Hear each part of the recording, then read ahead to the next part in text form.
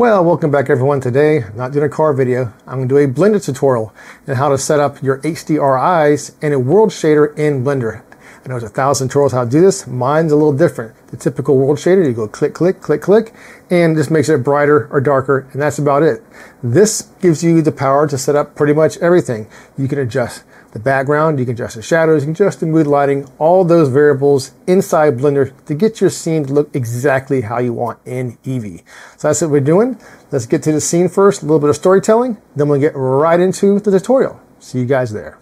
These gosh darn kids nowadays have complete and utter disregard for authority. They see no trespassing. They look up and then they see the cameras. And they're like, you know what? Let's just break in here with our bolt cutters, leave the evidence right there on the ground, and drink heavily in the night with these cheap bottles of wine. And then when we're done, we'll just leave our shit everywhere, defacing this piece of 160-year-old history. When I was a child or a teenager, I didn't do anything like this. No, sir. Okay, so here we are. I have this white box right here just because it's a little easier to show you what's going on in the shadows, to illustrate why I like using this other method over the pretty much tried and true method which everyone shows you on YouTube. Maybe someone's done the one I have done. I've actually been doing it for a while because I needed something that gave me a little more control.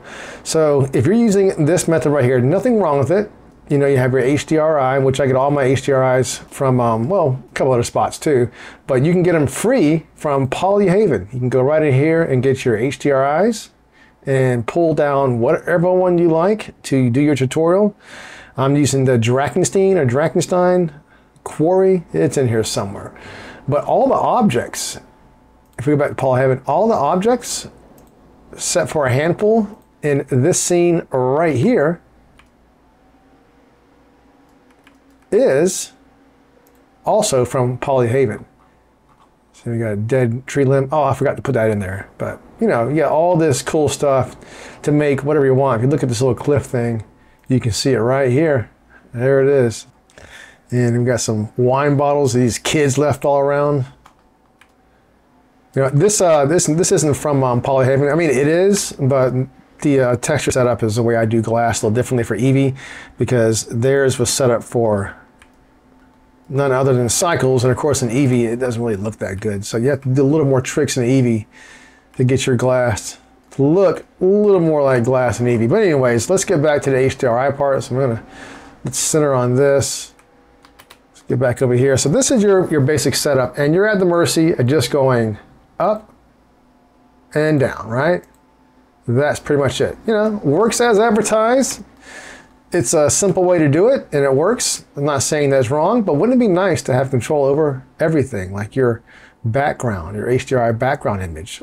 Maybe you want to change the color of the shadows. Maybe you want the shadows to be darker and lighter without affecting the background, right? Let's go over here, and I'll first give you a demo. Go over to the New World Order. So if you look here, has some more stuff. It's really not that complicated, but we have our shadows. So if we go here in the shadows, if I want to go right to this guy, which is basically is just changing the color with a color ramp, this guy right here, to give you a little different in the shadows. And then we have the normal HDRI pumped into this guy. So let's go ahead and show the end of the node tree. And if you look right here, we can now, with these curves, just like in a video editor or Photoshop, we can adjust the background only how we want. So we can bring in a little, make it a little bit darker, pump the highlights up, do all that cool stuff that you can do in Photoshop without manipulating anything else in here. So let's go ahead and blend both of these together. And you see this too right here. This is just going to control the shadows. See the shadows now going up, and you can see the background is no longer getting brighter. So we can control just the shadow right here. And in the background, we can go up and down on the brightness with it right here. So how cool is that? This is my go-to now after I figured out how to do it. And I was like, oh man, this is going to be my go-to way to do HDRIs in Blender EEVEE. I'm not sure if it works in cycles, but I'm just do EEVEE because this whole scene right here, if I render this in 4K, render image, watch this. This is why I love EEVEE. Yes, I know it doesn't look quite as good as cycles for sure, but the time savings, 10 seconds. Well, it's a little longer than I wanted to be, but 10 seconds. It has been in from 5 to 10, depending where the camera is. Usually takes like 5 seconds. Not sure why it's taking 10 seconds now. Probably because I'm capturing in the background. That's why it is.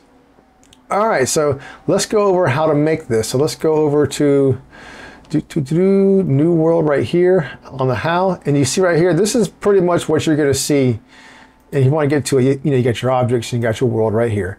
So this is pretty much what you're going to see when you first do this. You're going to have a background, you can change the color, kind of same way like that. Brightness right here if you want, or you can do the strengths right here. Multiple ways. That's about all you have to do it. So let's just go ahead and let's do an environmental texture. Let's just plug it into there.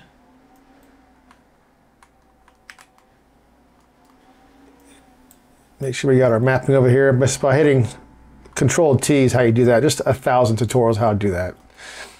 So let's go ahead and let's just, there it is, right here. I'm gonna grab, I think this is the one that I've processed. I like to process the background too. Kind of get it more how I want to look. So that way I'm not quite doing too much. I mean, you can just load right in the HDRI. But it just makes it easier for me when I do this just to process it, get it to look how I want it to look. And that's just how I do it. You can do it either way. I think it'll still work the same way. So now that we got this, we need to add a couple of things, right? So let's first go ahead and duplicate this. There we go. We're going to duplicate this guy. We're going to bring it down right here. And let's go ahead, we're going to get a mix shader. All right. We're going to do a light path.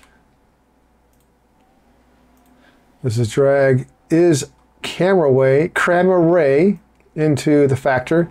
And people use this a lot for doing compositing in Blender. So instead of just compositing a 3D object into an image or whatever, we're going to composite our everything else into our 3D scene. This gives you a lot more control, in my opinion. So let's take the background from here, the background to here, and take it out to the surface right here. So then right here, what we need to do, we need to add color ramp. And down here, curves. Let's take this into color, take this into a factor,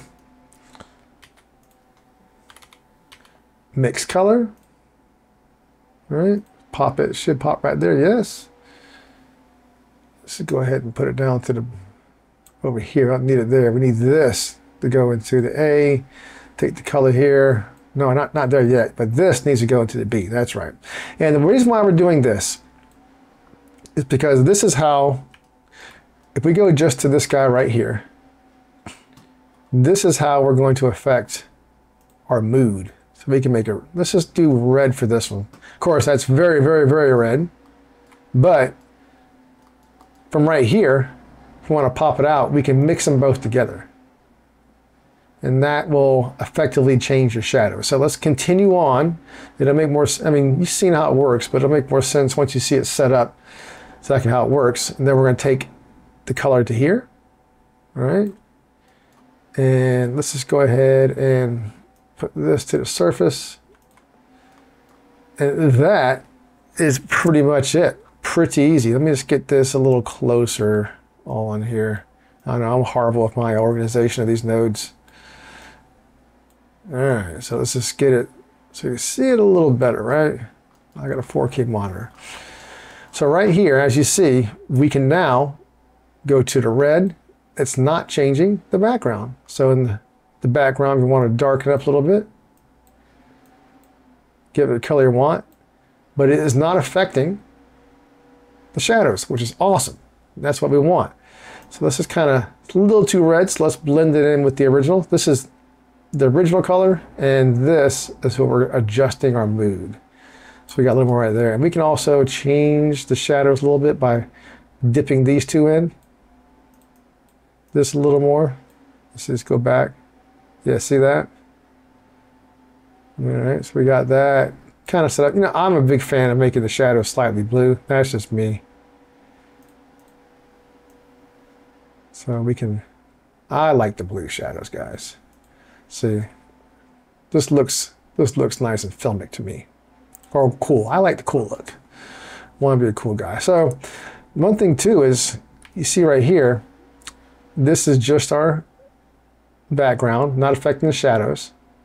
And this right here, this is how we can brighten or darken our shadows, because that's very important. Sometimes you pop your background color up, or just your whole strength of it, this gets blown out, and this might be how you want it, but you don't want the, you know, the background to be so blown out. So this just gives you complete control over everything in your image. So maybe if you're over here, let's just go back to where it's red right here. We'll just pretend we're having an Armageddon scene, right? Let's just, right there. And then look, you want to just do this to the background. Look, it goes, oh, a nuclear bomb went off, right? This, look, cool things like that. You can do whatever you want to your heart's content. So yeah, well, hopefully, let's just get a little farther back. Hopefully this has been helpful to some of you guys who wanted a little more control over their HDRIs or their world in Blender EEVEE. Don't forget to subscribe. Until next time, guys, peace out.